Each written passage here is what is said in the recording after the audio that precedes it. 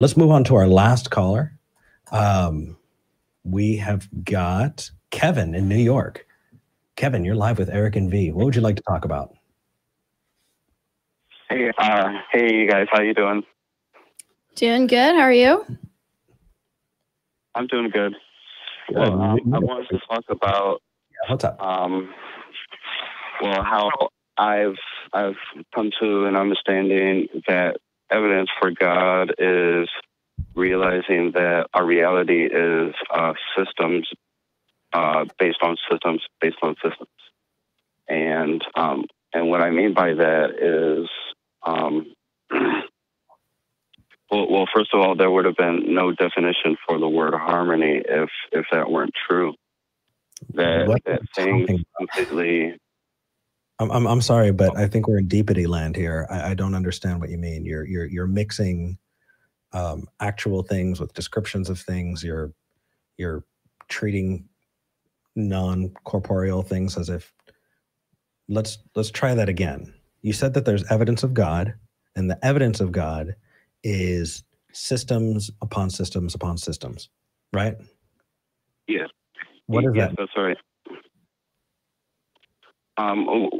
What I mean by that is when we look at everything in our reality, we see that things that are completely independent of themselves coming together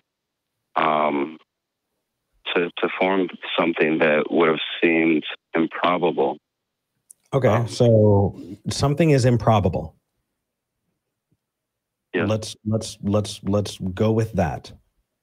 The improbability of something, does that have anything to do with the food in my pantry? Is it evidence for the food in my pantry? I'm sorry. Exactly. You're pointing to existing things and saying that it has to relate to a God that's entirely unrelated, right? We're understanding the world around us, and we're discovering, okay, you know, there are systems that arise out of this physical universe that we're in. We can talk about, you know, water tables and how, you know, rain and evaporation and the moving of tides and currents and all of those things. Those are forces acting upon the world that are part of that physical world. So, right. So you can talk about systems upon systems upon systems. That is not evidence of things in my pantry, and it's definitely not evidence of things that are pointing towards your God. You're talking about something entirely unrelated. It's not evidence of things in your food pantry, but as long as you have food, that's just another thing.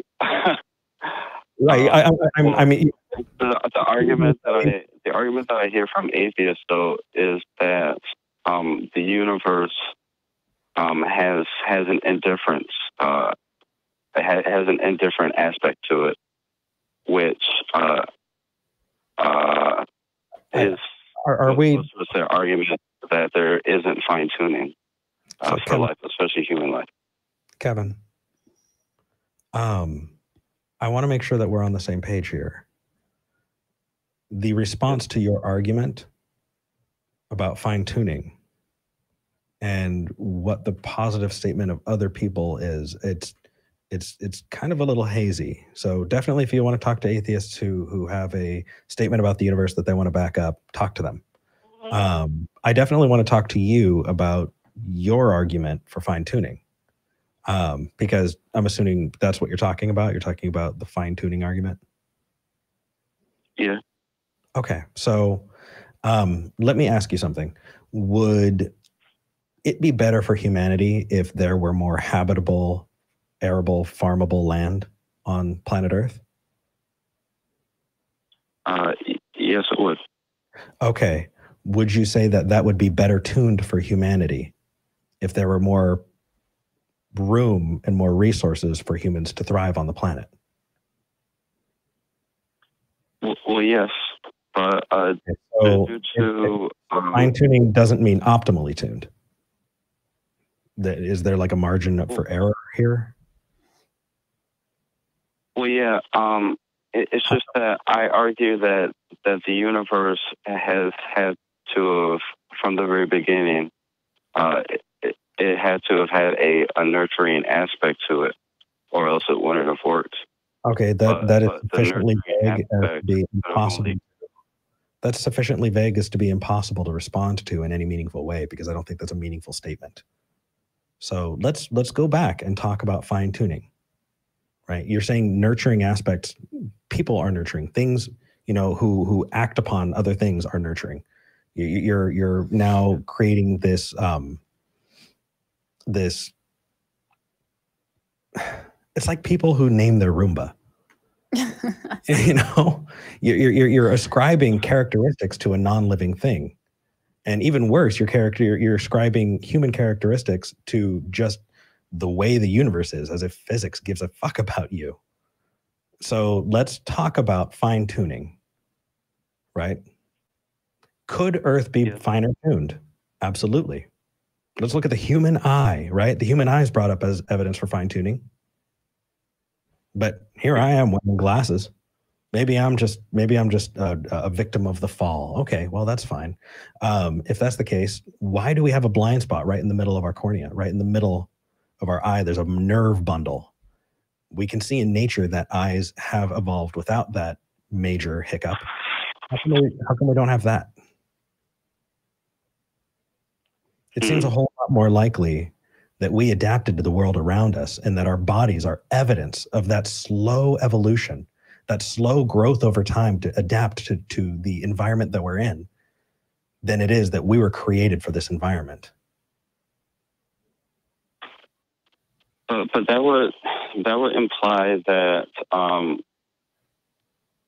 that what I said wasn't true. That the nature of our reality has a nurturing spirit, but you would actually say that it has a competitive spirit to it. I'm not applying animism to. I'm not applying human characteristics to the universe.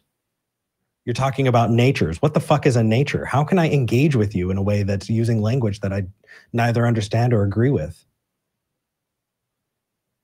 Well,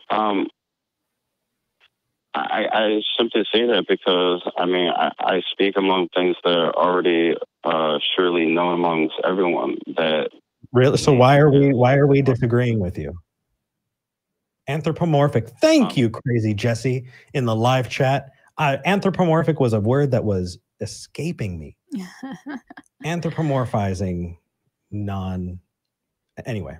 It's a common thing to want to do, especially in the face of realizing that the universe doesn't care about you. That's terrifying to realize for the first time. And when you're trying to figure out how you feel about the universe and how the universe, quote unquote, feels about you, the only reference you have are human emotions and human motivations.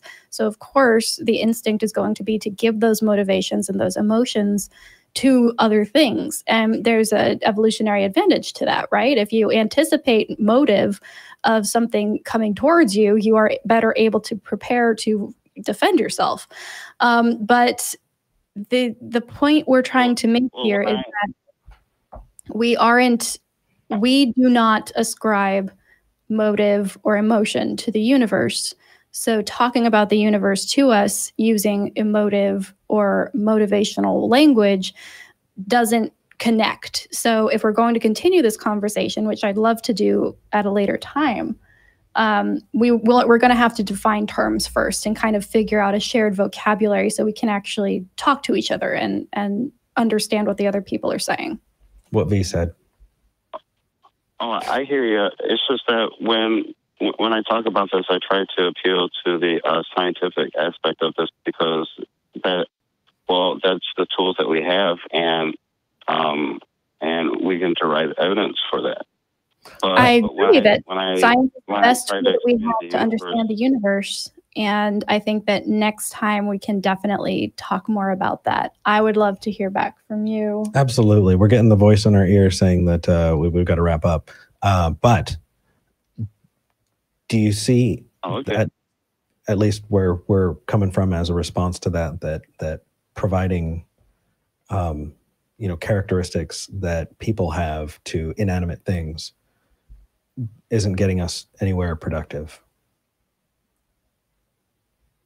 I hear you. I hear you. Yeah. I have to be more specific, I guess. But I'll No. definitely call again. Perfect. like a Please plan. do. Wonderful. Thank you, Kevin. Absolutely. Take care, brother. All right. See, again, it's the you jump off the Christianese train, it continues to go down the track, and you're like, I used to be able to talk like that. And sometimes you can, like, oh, I think this is where they're going with this. It's just when you talk about having a compassionate or competitive spirit, that's not how people talk in the rest of the world. So you have to go back and be like translating, that's what they're trying to say. So hopefully next time that Definitely. we can talk more. I definitely see a really, really awesome point in there that is resonating for me. And that is, if this is true, if, the God of the Bible is there, then we should find that evidence. We should be able to apply the scientific method and find that evidence. Yeah. And I hope he keeps looking, because I hate to say it, it's really, really, it's a huge bummer when you find out that it's not there, but we're not going to police you for thought crimes. You should investigate. I want you to know as many things about this world as possible. That's what we're here for. Damn straight. That said,